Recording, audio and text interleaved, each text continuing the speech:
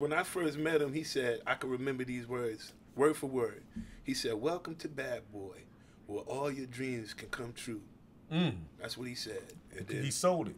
and I thought that, hey man, this was it. I even had it on film. I would sit back and watch. Welcome to Bad Boy, where all your dreams and everything you want to do can come true. I was like, wow. Went all the way from this to we ain't going nowhere and never went nowhere. And when I did the Bad Boy for Life, I happened to have one of the nicest verses on the album, and I just knew after Bad Boy for Life that my album was coming out next. I'm like, okay, it's gonna be my time. And so they came out with Loon album. I'm like, I was signed to the label before Loon. I was signed to the label before G Dep.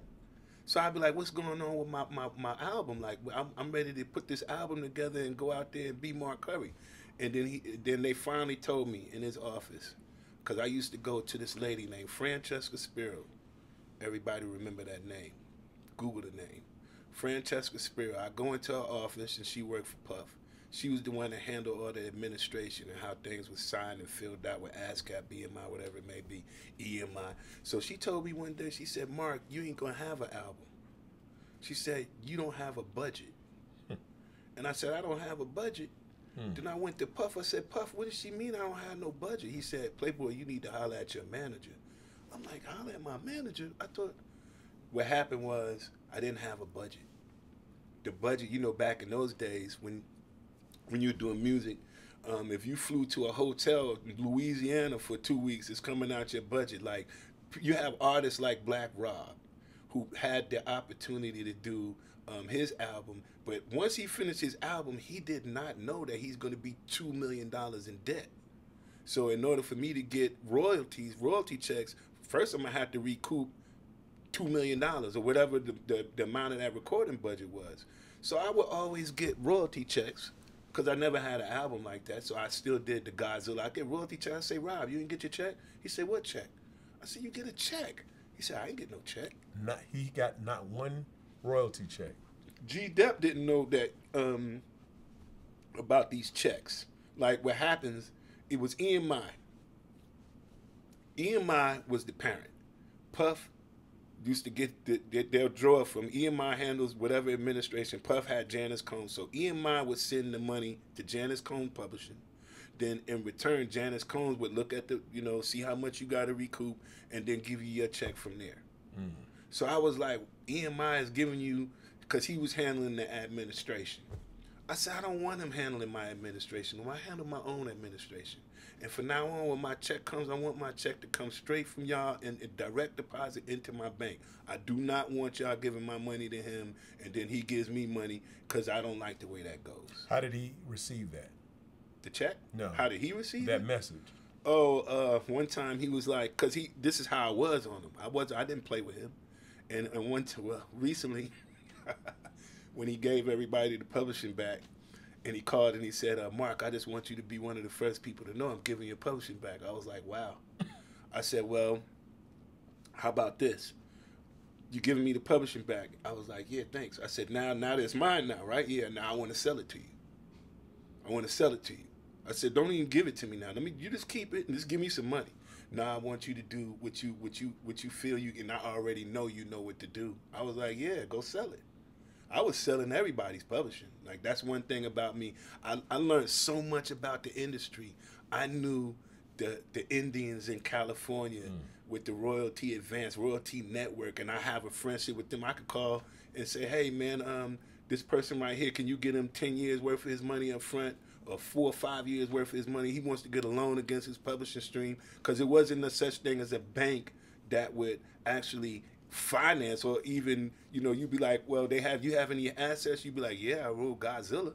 They'd be like, we can't give you no money off of that. We need something else. You ain't got no property? I said, well, I got Godzilla. I mean, to me, that's property. That's something big. Nobody would finance anything like that. So I found one company a long time ago. They would finance and help you get money off of your music. So when I knew that, every time I met an artist that was going through things, I would say, listen, I can help you get some money. But the money that I'm going to get you, you're going to have to be very careful and real wise on how you spend it, because once you take this money, you're not going to make money for another 4 years. So they're going to give you 4 years of your money up front. But if you go buy a Bentley in a house, and then whatever else that you think that you want to get, go buy. People would be like, "Oh, I'm gonna go buy new studio equipment." I'd be like, "Why would you take money to go buy more studio equipment? Take your money and invest it in something else that makes more money." You know, that's when we start getting smart. You'd be like, before I spend this money, let me go at least make some more money off of it right quick, and then I'll go spend what I made off of it, but I'm gonna still keep my solid bulk of money, right? Yeah, so, man, your interactions with him after letting him know about your publishing. Oh, he didn't like that. So he didn't like that. So how did he begin to handle you from that point moving forward? He knew I was smart. He was like, yo, I was like, man, I'm not waiting. I don't have to wait. I was like, I'll handle my own administration, and I can call EMI and let them know this is how I want to do my business moving forward. It was easy. I have my split sheet. I'm like, what do you mean? I have the split sheet right here that says that I own a certain percentage of this song right here. And since I own a certain percentage of this song right here, you have a deal with him to administer his publishing. I don't want him administering mine. The name of my publishing was Me Again Music, right? Because I had a son, Me Again. I was giving my publishing to him. So that was it. That's mine. Wow. That's mine. He didn't like that. Yeah, clearly. Cause you were there when Big got killed. When Big got killed, I was in Los Angeles. I was there. But when they went out, I remember I told you I'm in the studio. And this was before we had internet. And another thing, Puff is just exactly what the internet is today.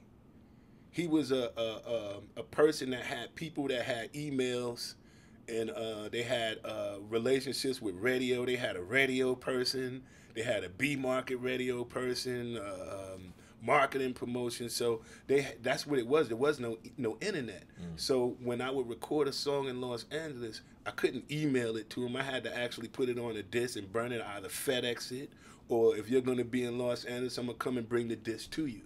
So when they came down for that award, I was in the studio trying to complete the projects that I was working on so I can give him the CD to go back to New York with. I hung out with him one night.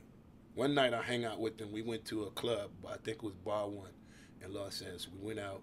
I met there, hung out Carl Thomas. This is like when I really was meeting him. I met Carl Thomas. We took pictures. And then Biggie was there. And then, so I went back home to the studio. And then the next morning, crazy. The person who I was working at the time at the studio, his name was D1. And the police went and raided his house and took the pictures that he took with Biggie the night before Biggie had got killed. Right? I was there. But I didn't go out that night. And it was just like a tragic moment. But yeah.